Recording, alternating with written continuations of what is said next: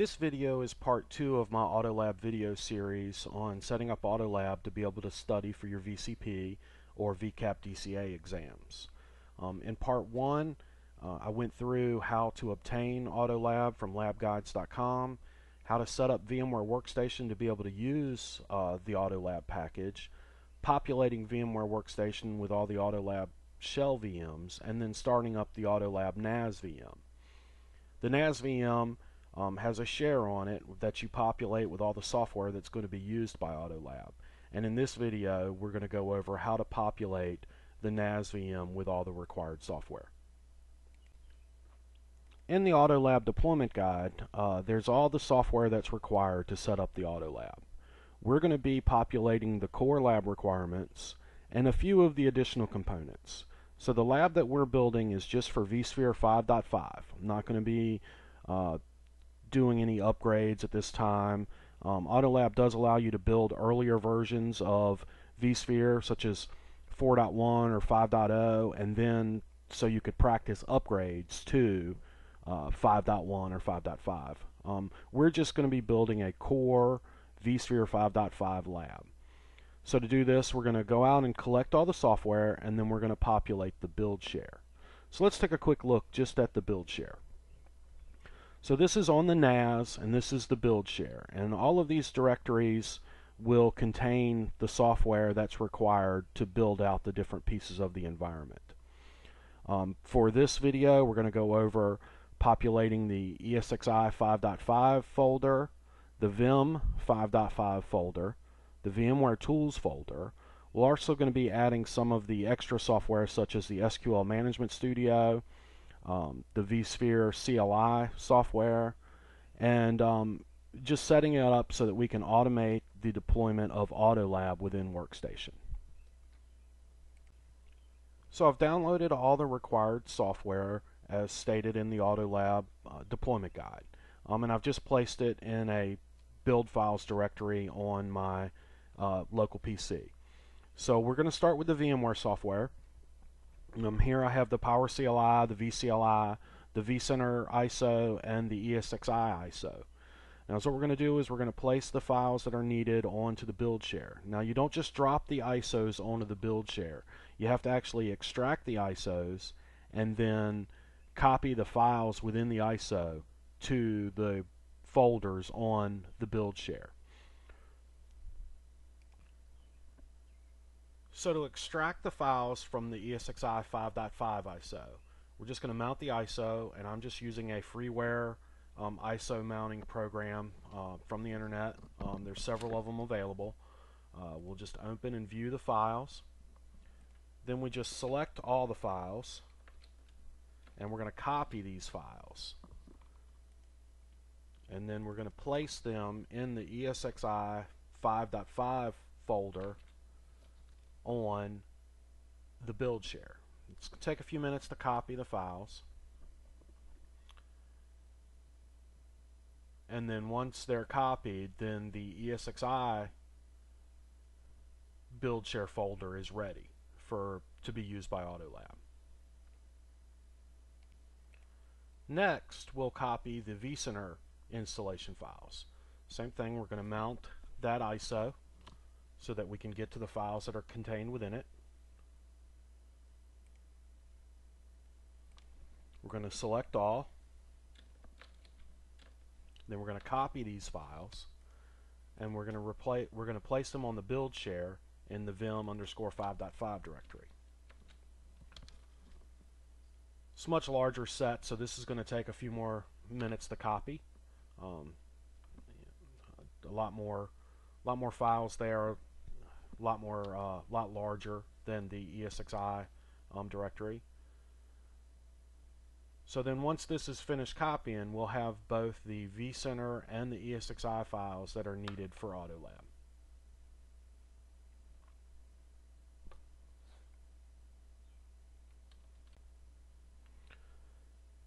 The vCenter ISO is finished copying. We've copied the information to the build share. So now we have the ESXi 5.5 directory and the Vim 5.5 directory populated with the installation files that are needed. Now we're going to copy the PowerCLI and the VCLI installation packages to the build share. These get copied to the root of the build share, but they need to be renamed after they're copied.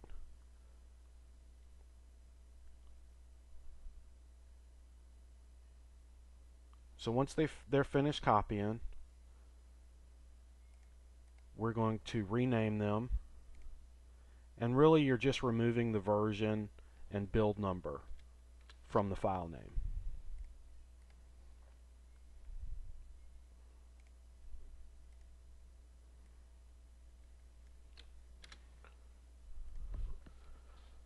So now we need to populate the VM tools directory. We're going to use the VMware tools that come with Workstation.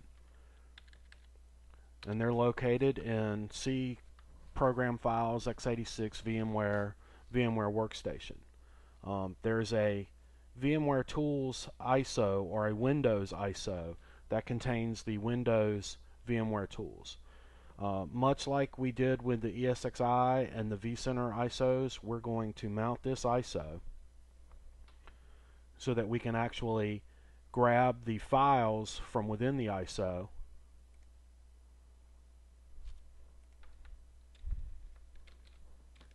and copy them to the VM Tools directory on the build share.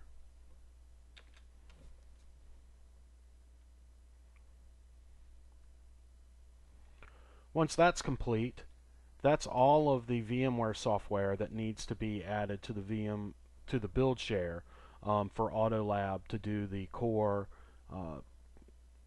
vSphere lab. Now we'll add the Microsoft software that we need in the build share. First, we're going to add the SQL Management Studio, and we just copy that to the root of the build share.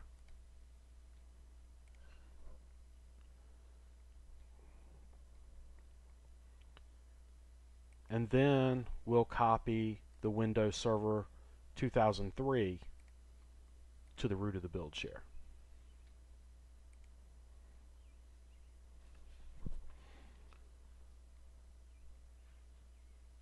Once the Windows Server 2003 ISO is copied to the root of the build share, we'll need to rename it. And we're just going to rename it Win2K3.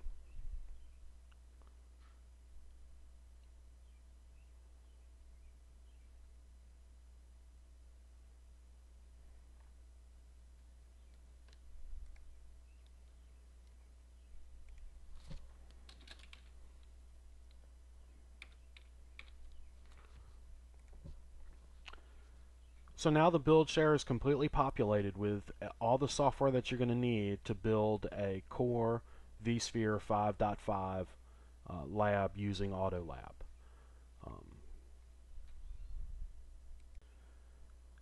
Now we're going to adjust the automate.ini file to match what we want in our environment.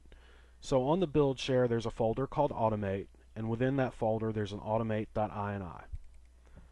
Just open that file and make the adjustments. So I've already adjusted the time zone to Eastern Standard Time, which is my time zone. Then there's a few options in here. VC install. You set that to the version of vCenter that you want installed.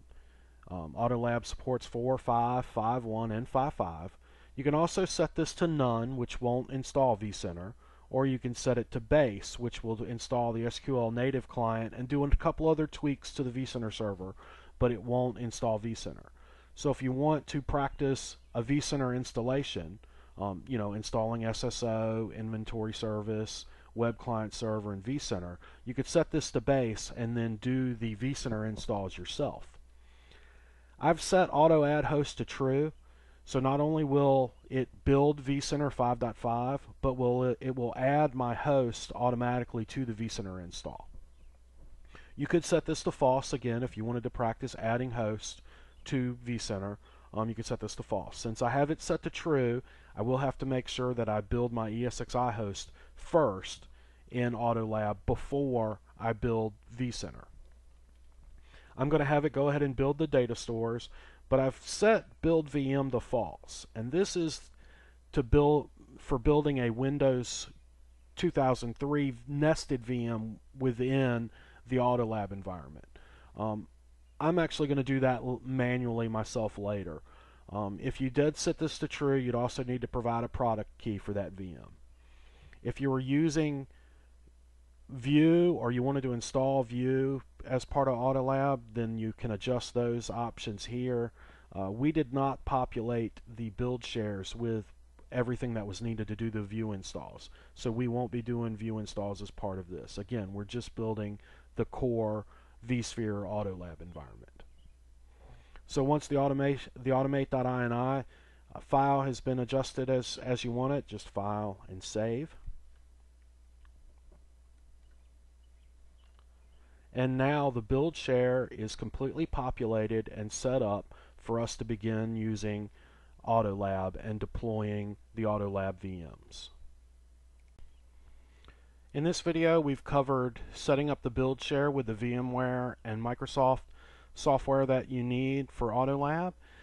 We also covered setting up the automate.ini file to automate the build as you want for your environment. Hope you enjoyed this video. Please visit my website, www.vhersey.com. Follow me on Twitter @HerseyC, or check out the YouTube page and leave a comment on the video if you have any comments or questions about it. In the next part of this video series, we'll actually start building the AutoLab VMs. We'll start with the DC and the ESXi host, and then build the vCenter server so that you can actually start practicing within AutoLab. Hope you enjoyed it. Look for the next video soon.